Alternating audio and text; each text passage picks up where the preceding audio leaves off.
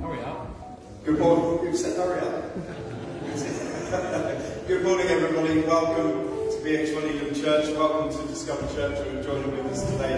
Really great to have you all here with us. Would you stand with me? We're going to come to a place of praise and worship this morning. We're going to lift up the name of the Lord. We're going to declare His goodness to the heavens.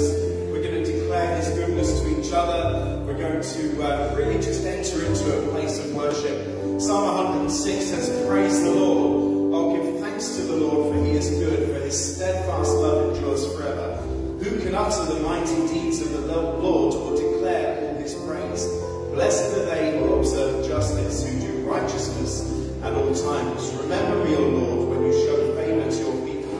Help me when you save them, that I might look upon the prosperity of your chosen ones, that I might rejoice in the gladness of your nation, that I might glory with your inheritance. Do we glory with the inheritance that we have this morning? Do we glory with the inheritance that we have in God as His children? You know, when we come to Christ, when we give our lives to Him, we become part of His family. And if that's not a reason to praise and worship Him this morning, then I don't know what is. Let's pray. Father, today, we thank you. We thank you, God, that we can come into your house, a house of prayer for all nations. We thank you, God, that we can lift up your name, that we have the freedom and liberty to be able to worship you in this way. Bless us this morning through that and in our fellowship together. In Jesus' name, amen. Amen. We've before we start, as you won't notice, we've got no Sunday school at the moment through August. We're giving all our Sunday school leaders a well-deserved break. When any of the young people, children that want to, are welcome to use that area out there where the sofas are, or the back hall. Go out there, just please stay out in the kitchen. And any younger, tiny ones, if a parent could go with them out there, that would be great. Bless you. Let's worship the Lord.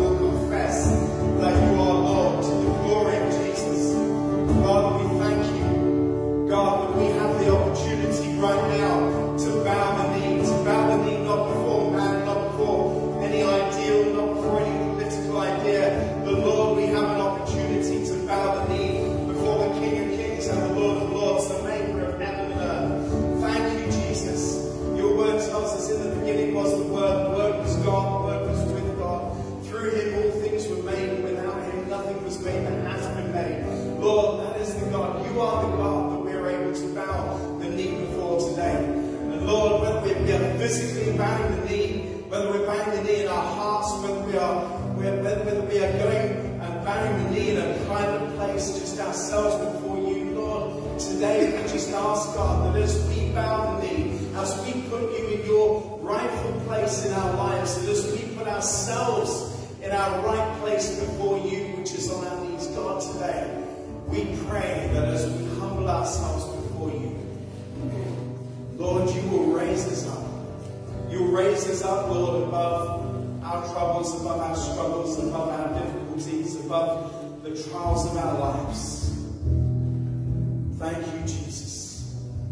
I'm going to ask our musicians to sing through that song again. No, we don't make a habit of kneeling. We don't have kneeling cushions, although I think they're a great idea. But I'm going to invite you, if you are physically able to do so, and if your heart is leaning that way this morning, just to kneel before God as we sing these words.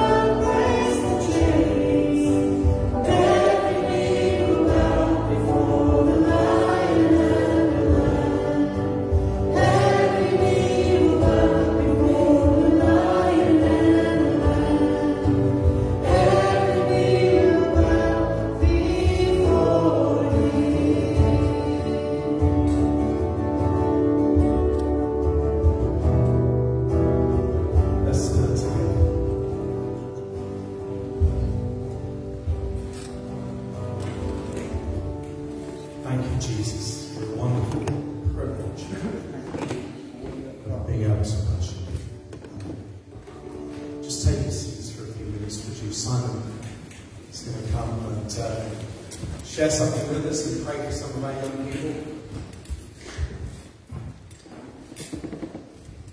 For those who don't know, if you're a visitor with us, Simon is our youth leader, and he's much more than a youth leader. He's a pastor to our young people, and we really appreciate Simon and all the work that he does. And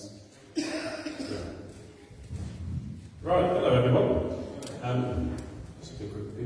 Anyway, on Friday we had our barbecue.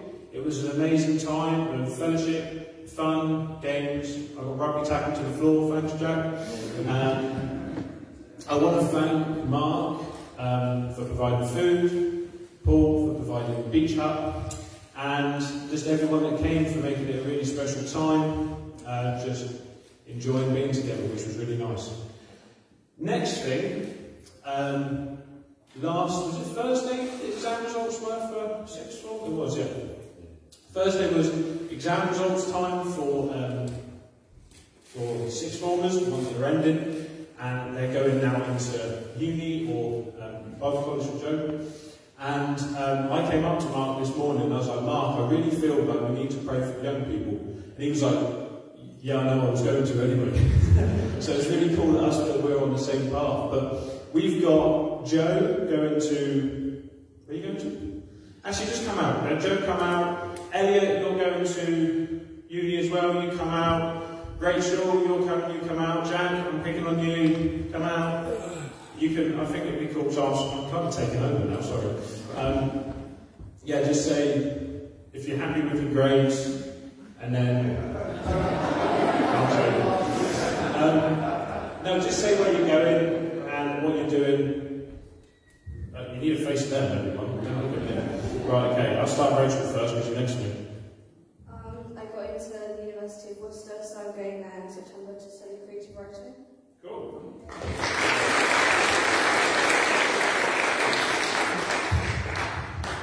I got into Lincoln University and I'm going to study business. I'm happy.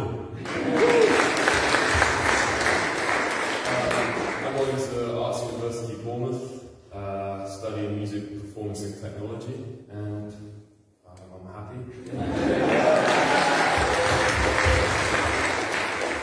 And I'm going over to global knowledge.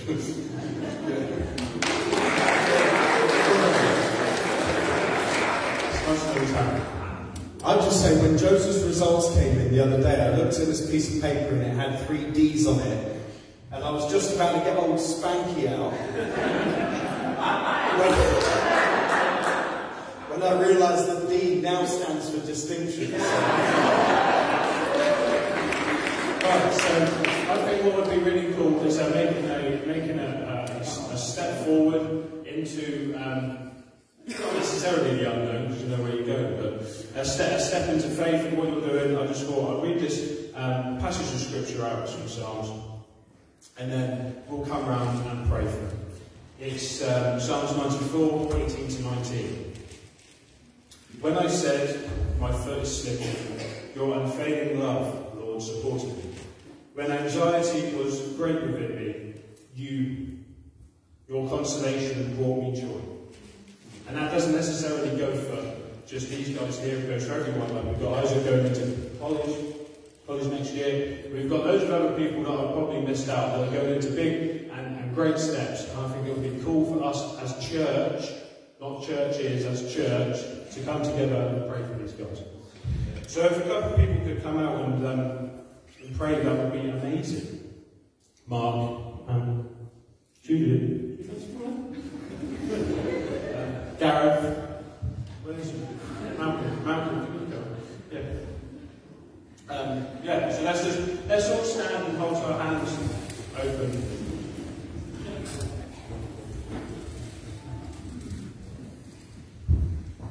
Father, we simply want to say thank you. Thank you, God, that you walk with us through every season and every step of our lives. We thank you, God, that when we face uncertainty and the anxiety of uncertainty, when we face new things in our lives, when we face new chapters, you are there with us every step of the way. And Lord, I thank you that over the next few years to come, as these young people are starting their new steps and their new walks in university, and all the others who are starting colleges or new schools or whatever it is that is happening, Father, I thank you that over this next season to come, testimony is being written. Lord, I thank you that lives are being formed and futures are being realized. And Lord, Lord, today we pray for every single one of our young people, those standing here in the front and those also who are interspersed throughout this congregation today, and even those who are not with us, Lord God. We pray for them and we lift them up, and we just say, Lord, in this uncertain world, in this world which would deny you, in this world which would look towards other things as right instead of you, Father, today we pray that each one of these young people will have the strength, the courage, the fortitude to stand for their faith, to stand for you, to acknowledge you before their peers. And Lord, may every single one of them have an incredible amount of fun. Lord, may they apply themselves, may they learn, may they take on knowledge, but not only knowledge, wisdom also. And Lord God, may every single one of them, as they do that, as they form new friendships and new relationships, Lord, may each one of them know what it is to acknowledge you and to know the joy of their salvation and to live in that incredible joy, we pray. In Jesus' name. Amen.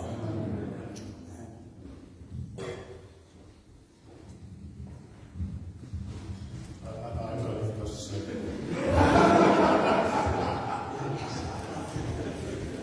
Thanks, Simon. Let's stand together. We're going to worship the Lord. I'm not going to say worship the Lord again. We're going to continue to worship the Lord. Thank you, Jesus.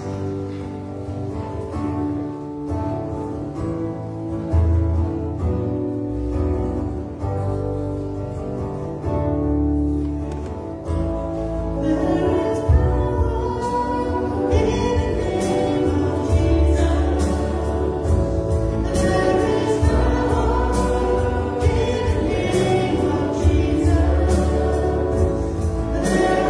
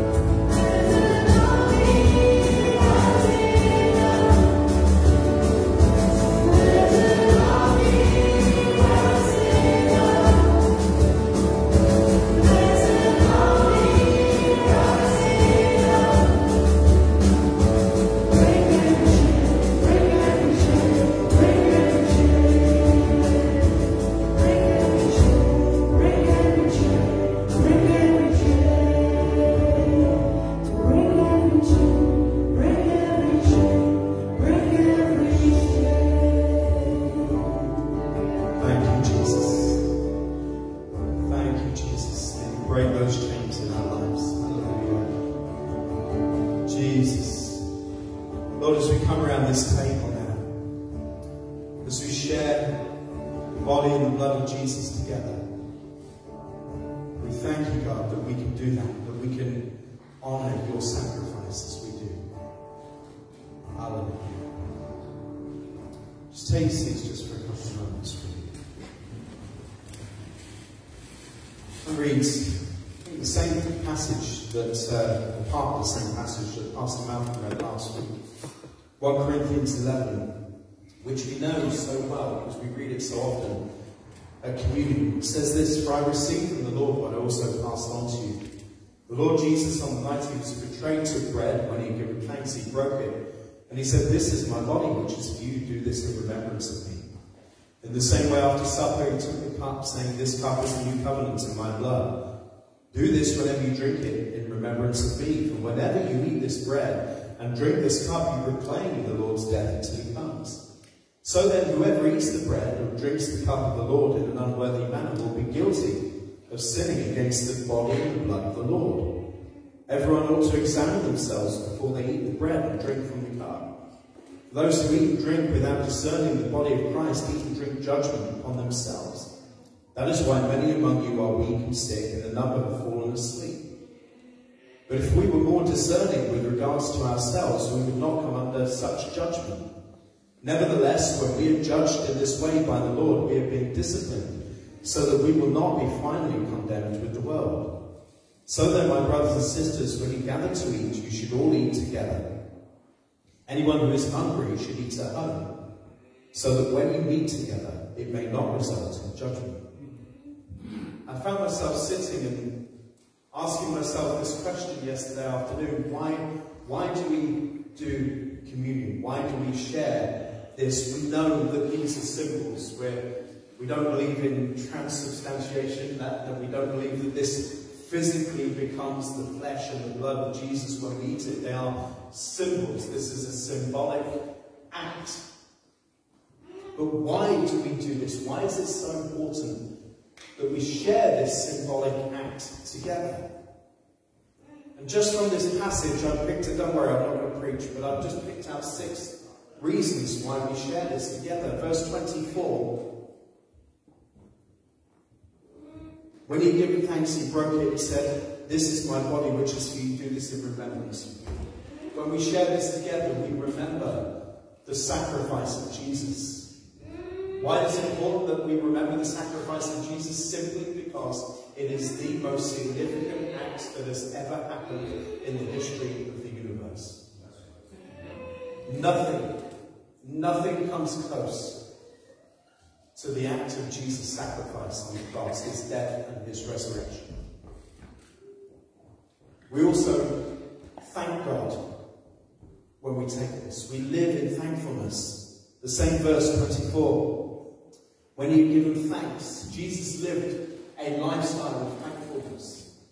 It's not about saying grace before a meal because it's something that we do, rub-a-dub-dub, cheers for the grub. I'm not being we live a lifestyle of thankfulness. It's not something that we just throw away. We live our lives in thanks to God for what he has done. We proclaim, verse 26, when you do this, you proclaim the Lord's death until he comes. By sharing this together, we proclaim the death and the resurrection of Jesus. We proclaim our allegiance to him. We proclaim that we are Christian. What does that mean? It's nothing to do with where we're born, how we're raised even. It's to do with us submitting ourselves to Christ and acknowledging that we are sinful and that his blood covers our sins. There's restitution for our sins. It's about how we live, not just in ourselves, but with one another. That is what we proclaim when we proclaim the Lord's death until he comes. Next, verse 28, we examine ourselves.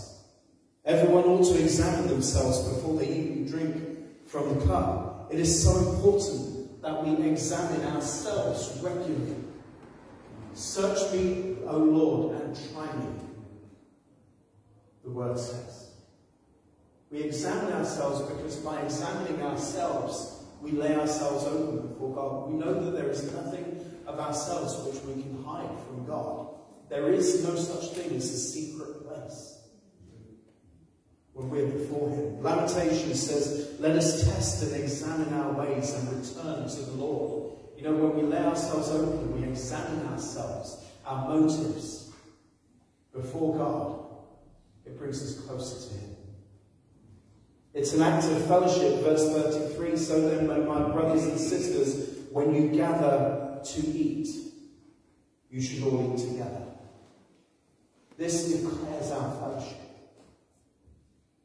We do this together as an act of unity before him. And lastly, it's an act of expectation. Verse 26 says, you proclaim the Lord's death until he comes. Are we expecting?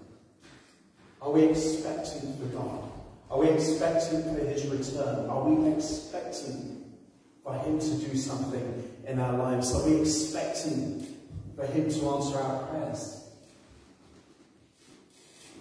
When Peter and John were walking up to the temple gate in Acts chapter 3, there was a beggar, and he looked at them because he was expecting to get something from them. He got something even bigger than he ever expected. Because didn't Peter say, silver or gold I haven't got, but I have got, I give you. In the name of Jesus Christ of Nazareth, stand up and walk. Today, can we raise our expectations before God? Can my two uppers come out?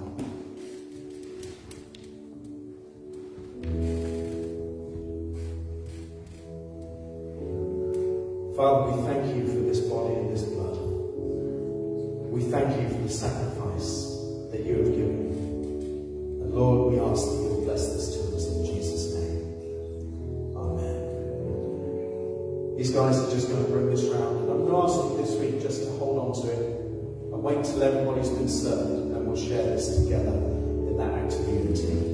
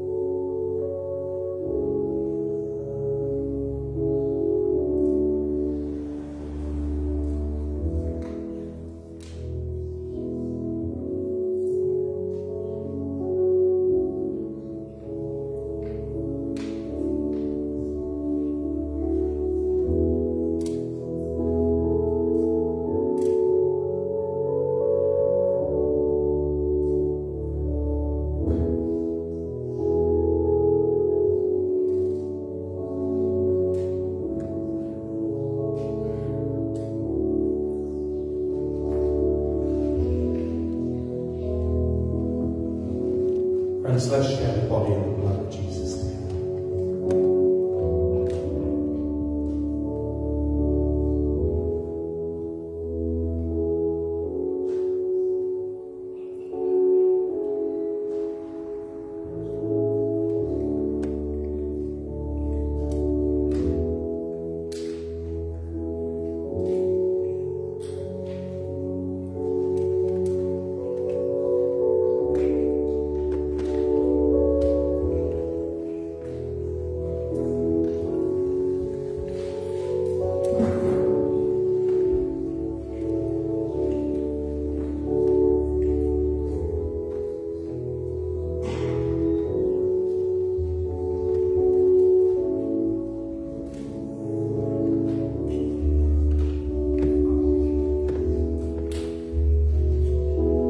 Father, we simply say thank you for that sweet sacrifice.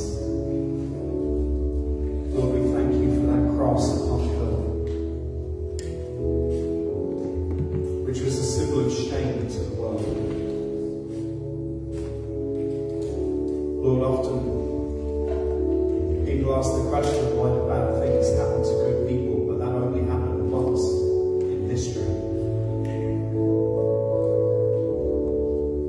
Lord, we thank you that you went through all of that for us. That you gave yourself for us. That you stepped down from heaven and dwelt with us. Thank you, Jesus. Hallelujah.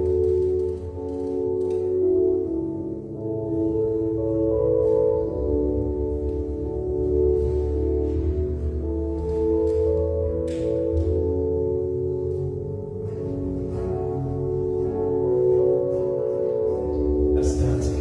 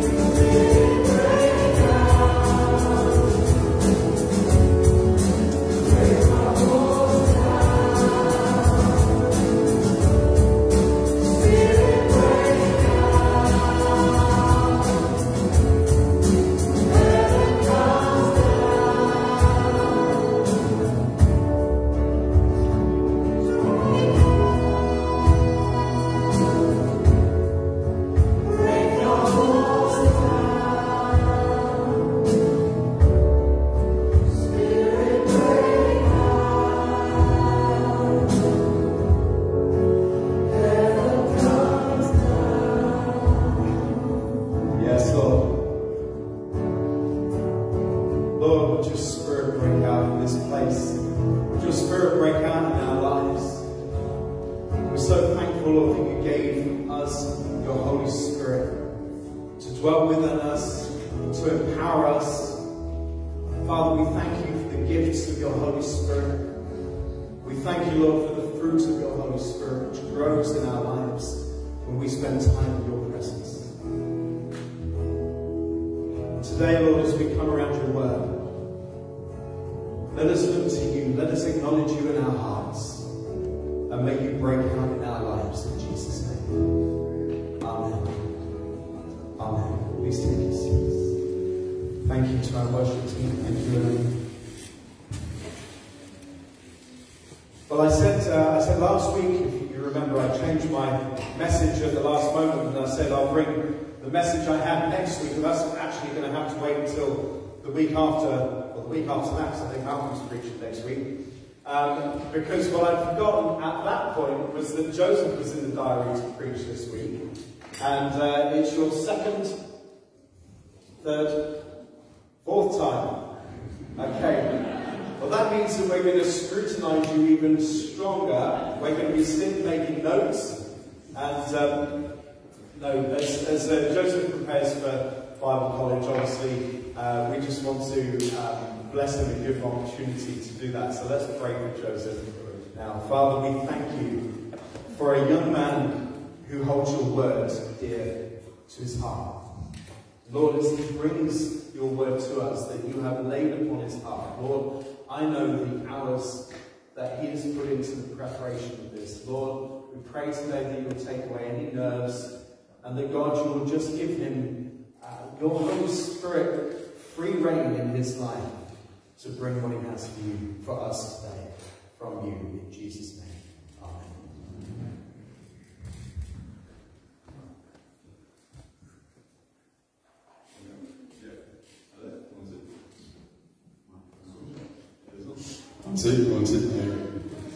Hello.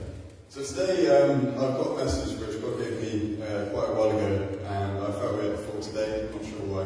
But today's message is God's calling for mission, faith and spirit. And that's to be a person of mission, faith and spirit, and to be a church of mission, faith and spirit.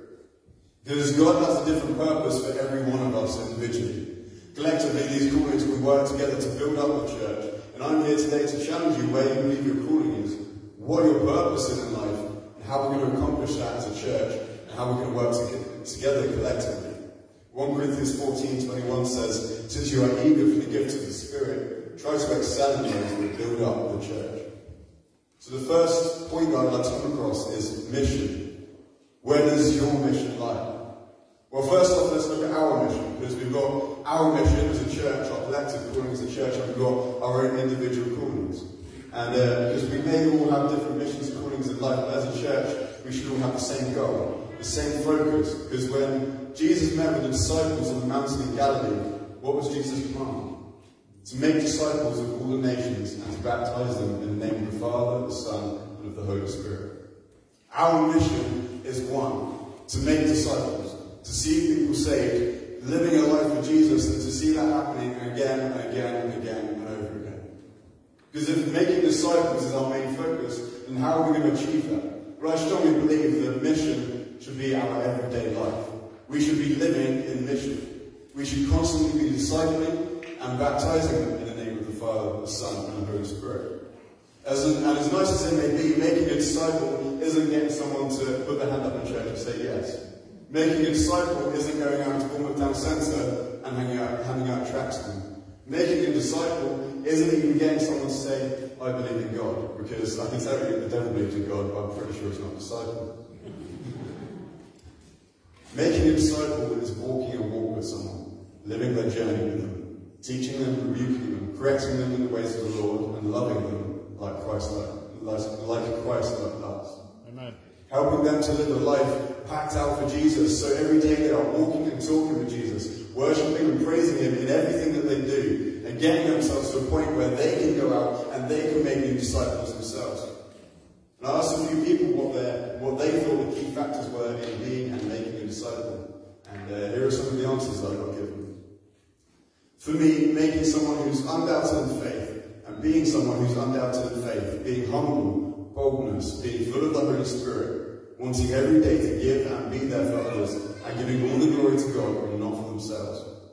Next one says, being a disciple is walking a walk with them, walking in their life and teaching, not just teaching by a book, but teaching and leading by example. Jesus made disciples by walking and talking with them, living life with them, living and teaching by example.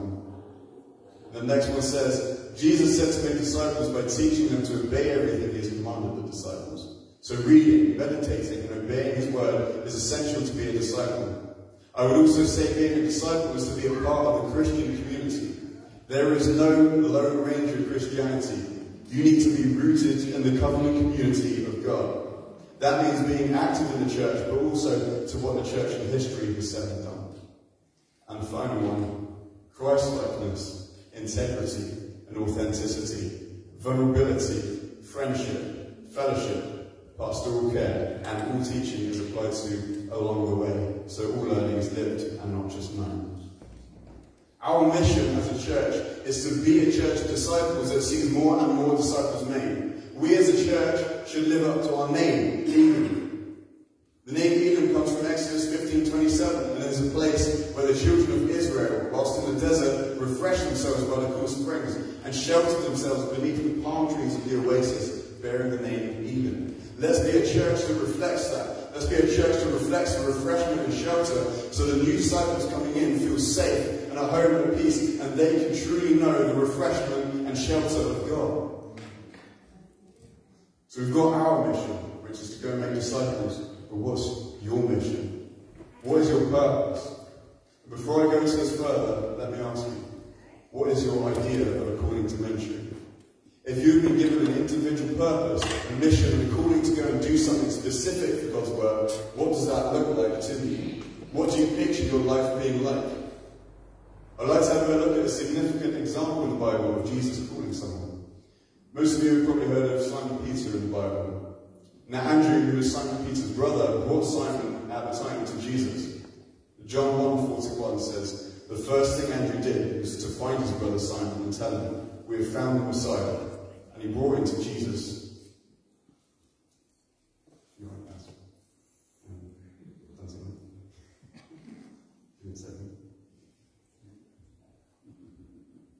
Anyone know how to work that?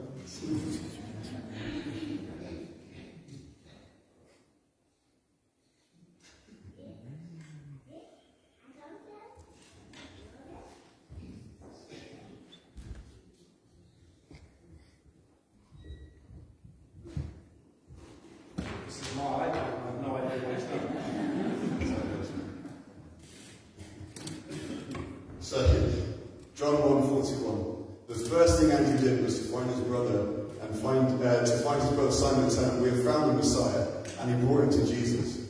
Jesus looked at him and said, you are Simon, son of John. You will be called Cephas, which translates as Peter. Jesus clearly has something for Peter. Jesus recognizes Peter as a disciple. Jesus has a calling for Peter. Peter, or Cephas, is just an ordinary fisherman. He's an ordinary, everyday guy, just like you, just like me. Nobody famous, nobody right up. It's not Chris Cartwright. And yet Jesus gives him a name like Peter, which means rock. He will become a great leader, a rock of the early church. And Peter must have wondered what was going to happen in his life at this moment. He knew that Jesus was calling him. He knew that Jesus had something special for him, but he didn't know what. He must have been wondering.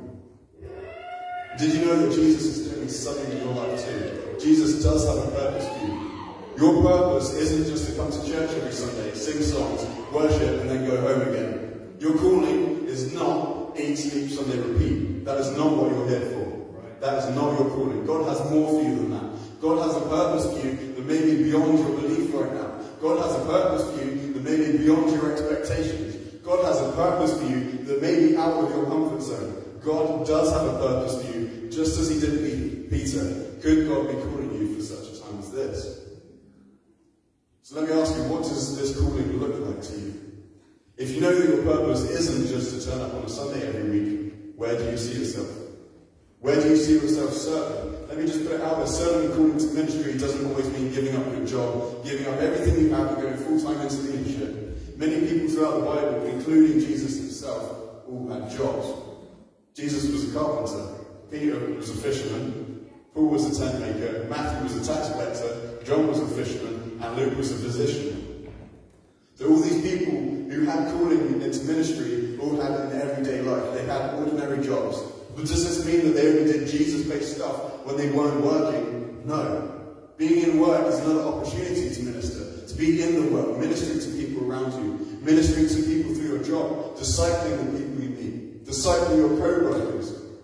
If you've thought about your purpose and your calling before, you may have seen your life and your family and your job all as roadblocks getting in the way of God's calling on your life. But let me tell you, when God is involved and where God calls you, there is always a way. No matter what your family circumstances are, no matter what job you're in, no matter how busy you are, if God's called you, there will be a way. Through Christ, all things are possible. Nothing is impossible. Don't let your everyday life become a roadblock, because it's not. God's calling is God's calling. Do not ignore it. I've heard loads of people in Bible college, and I'm not saying that this is any of us, but not just specifically in mine, but fully expecting to go into from our Bible college, they fully expect to go into a 700-person strong church, become a full-time minister on a 40k a year salary. I'm sorry, but that's not how it works. You might, but it's not. I mean, if God specifically calls you to that at that time, then may He bless you. But don't let that be your expectation. All of these people who Jesus called to be a part of ministry all had jobs. So now we know that. What is it that God's laid on your heart? Has God laid something on your heart? And how do we know if something is God calling us or just our own desires in life? Does God physically call us, or do we have to seek Him? There are hundreds of questions that we could ask. You know, I also just have to mention that I do believe God's calling for us can change. There is a time and a place and a season for everything. The Bible doesn't say that if God has a purpose for you right now, that your whole life from then on until the end will be all about that mission. There can be a beginning and an end for all callings. The God we serve is an exciting God, a God of adventure and a God of new things. And just because you've got your calling and your purpose sorted out right now, doesn't mean it's not subject to change. Give it a couple of years, and God could be pulling you in a new direction, for a new purpose, for a new time and a new mission. Or it could not. The one thing I'm not here to do is tell you what your mission is and to tell you what it most definitely will look like. But I am here to challenge you where you believe your purpose lies. So I would like to move on to the next point, but I just want to throw a couple of points out there before I move on.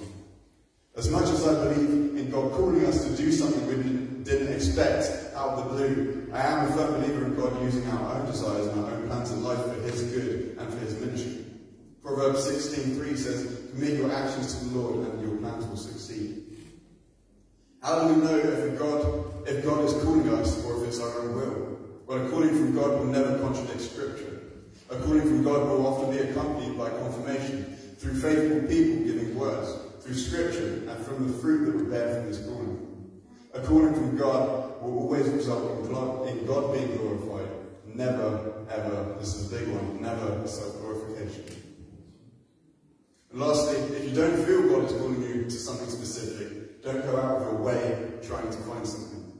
As I mentioned, as a church we have a collective calling, which is to go and make disciples of all nations.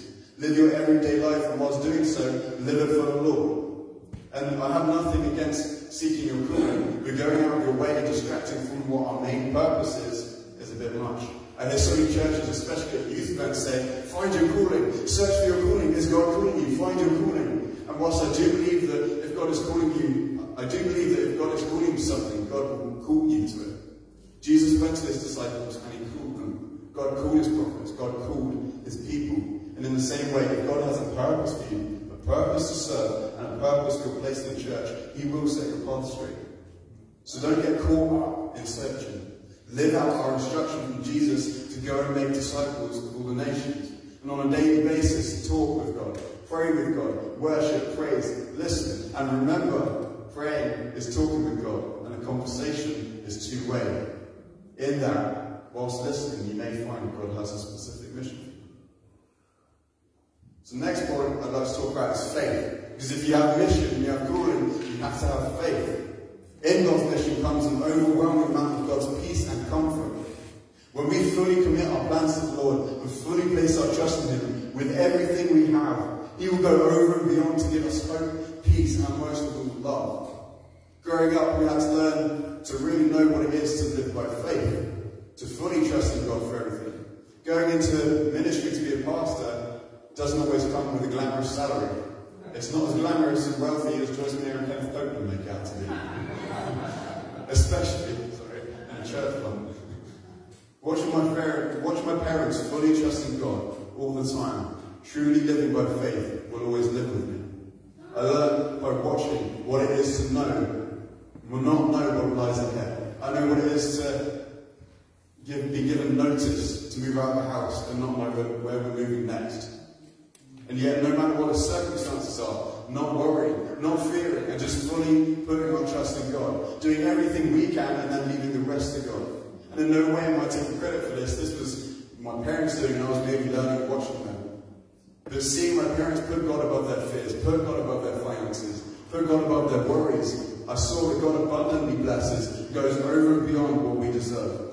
Let me tell you, that is exactly how we should live. Every day, trusting in His faithfulness. Every day, trusting Him, trusting how we should live. Every day, every day, casting out all fears. Letting go and letting God take the lead. Working for His kingdom and His glory and living by faith. Because not only is this way of life beneficial to us, it's beneficial to others. Because it's setting an example. If we want to be living in God's will, living for His purpose, we need to be living by example. And a big part of this is faith. We need to be putting God before all of our worries. What kind of an example are we setting if we're living in constant fear? If all we're showing to the people around us is that we're worried about what lies ahead, that we're worried about our money and food, that we're worried about our jobs, what kind of example are we setting? Why would an unbeliever want to follow God that we're putting across as nothing but fear? I can tell you that they won't want that. Because the God I serve is full of faithfulness, compassion, blessing and honour. The God I serve casts out all fears and anxiety. If an unbeliever sees us without doubt, without worry, with full trust and confidence, they are going to want that. That is the kind of example that we need to be setting. So we've got faith as in trusting God in our life and in our circumstances. And we've got faith as in having faith in God's will for us and His plans.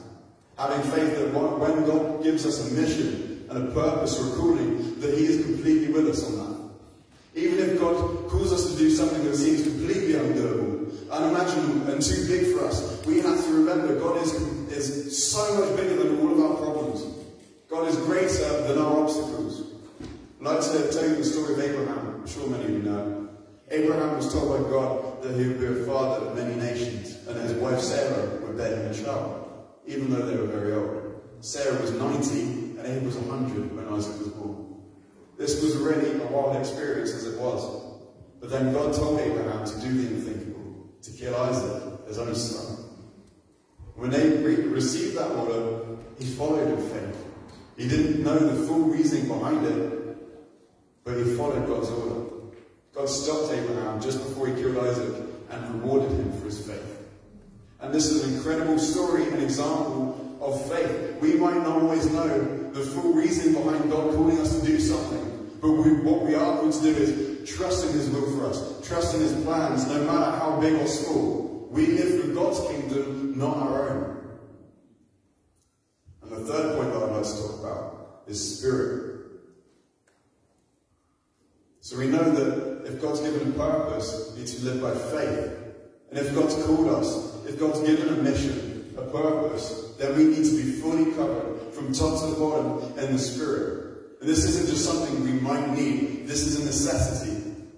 We're not perfect, we never will be. I myself, when I mess up, I upset people. My sin sometimes, it does get the better of me and I slip up. I'm human. And that's going to keep on happening until the day I die. But however, what we should do is be living a life of repentance. Genuinely trying, genuinely striving and really pressing onwards to be the best version of ourselves that we can be. Because I hear so many people saying, well, if Jesus forgives me, if Jesus is going to forgive me of that sin, well, I might as well go and do it.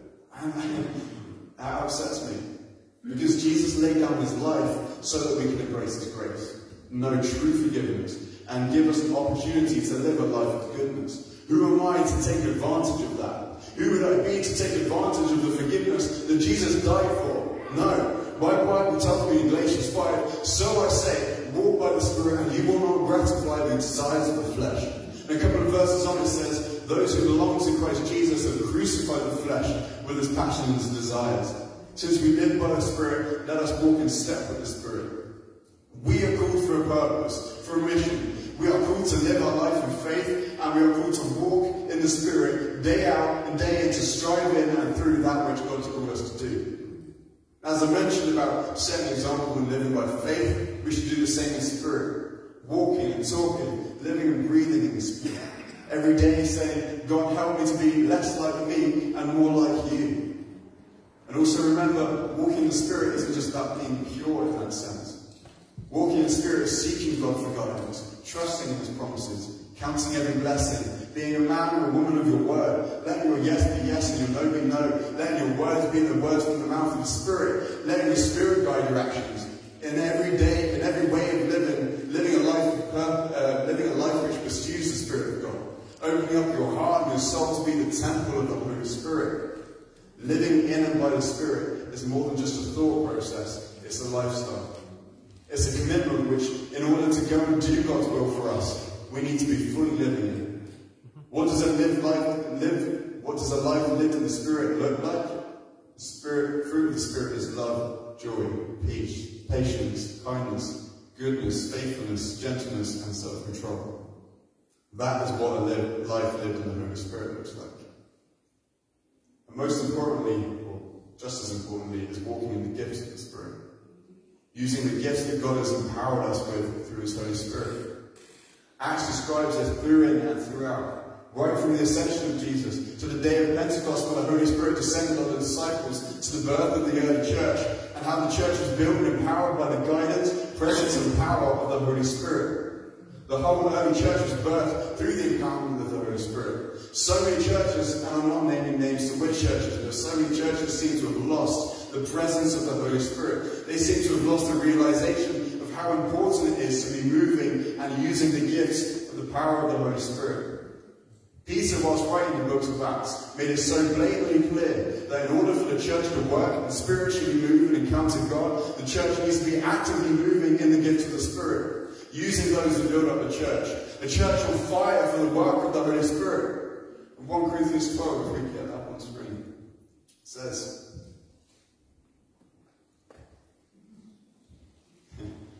but the manifestation of the Spirit is given to each one for the profit of all. For to one is given the word of wisdom through the Spirit, to another the word of knowledge, and through the same Spirit to another faith by the same Spirit, to another gifts of healings by the same Spirit, and to another the working of miracles, to another prophecy, to another discerning of spirits, to another different kind of tongues, to another the interpretation of tongues. But one and the same Spirit works all these things, distributing to each one individually as He wills. And let me tell you, we need to be a church on fire for the movement of the Holy Spirit. We are Pentecostal for a reason. Without the Holy Spirit, we are nothing but a monument. But with the power, gifting, and indwelling of the Holy Spirit, we are a movement. Strive for the gifts of the Spirit. In order to go forward in God's calling for us, we must be walking with and in the Holy Spirit, with the empowerment and blessing that the Holy Spirit brings. So as I come to the end of this message, I'd like to conclude it with this. We are called by God for a mission. We as a church are called by God for a mission. We have a world out there who are falling and falling. A lost and broken and hurting generation who are blinded by the devil's schemes. A lost, broken and hurting generation with families being ripped apart on a daily basis. Divorce rates are through the roof. Unemployment rates are through the roof. Parents scrambling to find food for their kids, while some of them are out there driving a Mercedes-Benz A-Class. Children as young as primary school ages, confused about their gender, about who God made them to be, their identity. And then there's certain church leaders who are going around telling these young people, it's okay, be who you want to be, love who you want to love. And God is probably up there thinking, no, stop ruining it. Learn to love my creation. Learn to love the way that I love. And We have a government in which at times it seems like we've lost all hope in. Money crisis, health crisis, life crisis, and most of all, a lack of Jesus crisis. And it's in these times I'm asking myself, where is the church? Where are we when all of this is going on? And then I'm reminded it's not the government that I put my trust in. It's not the things of the world that I put my trust in. It's God who I put my trust in. And I will trust His calling and I will follow. I will raise my head above the waters. I will go out into all the nations and spread Jesus. I will press onwards and forwards for God's calling to mission, to faith and to spirit, and I will not back down. So my last question is, will you? When God gives you a calling, will you follow? Will you stand firm and stand strong? When God gives you a mission, will you listen and follow in faith, trust in His plan for you and go forward, living and walking with the Holy Spirit? You are chosen and called by God, and you do have a purpose. Let's pray.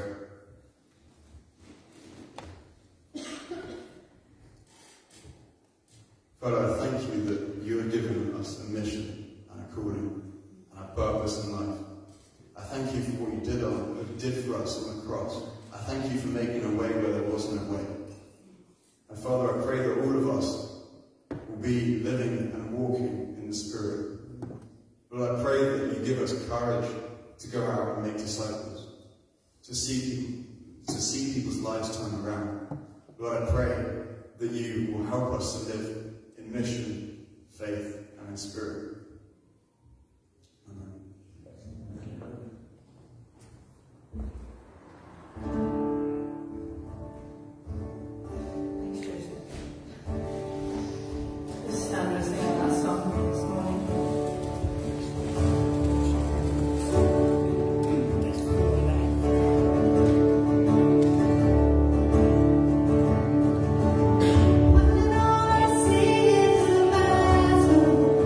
Receive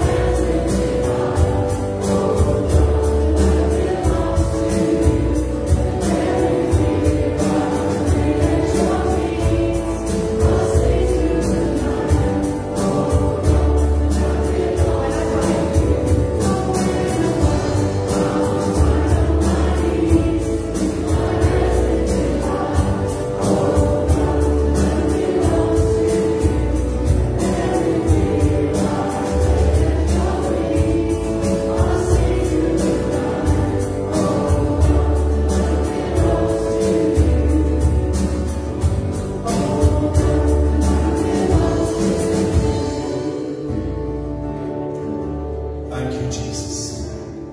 Thank you, Jesus. Thank you, God. Let's share the Lord's Prayer together.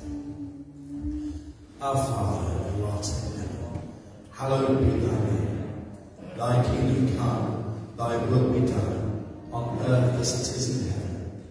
Give us this day our daily bread, and forgive us our trespasses, as we forgive those who trespass against us. Lead us not into temptation, but deliver us from evil. Thine is the kingdom, the power, and the glory, forever and ever. Amen. Amen. God bless you this week. Karen and I, and Zoe and I are on holiday this week. If you need anything, Pastor Malcolm and Elaine and Pastor Gareth and John are around. So, but I'm sure most of you will get on just fine without us here. And we thank you for those who have blessed us and prayed for us whilst we've been off for a couple of weeks. We're back again next Sunday morning at 10:30, and obviously as we get towards September, most of our programme will be restarting up again. Any prayer requests, please do put them onto the church prayer WhatsApp group. If you're not part of that, just let me know, and we can take your number and we can add you to that group. God bless you this week. God go with you.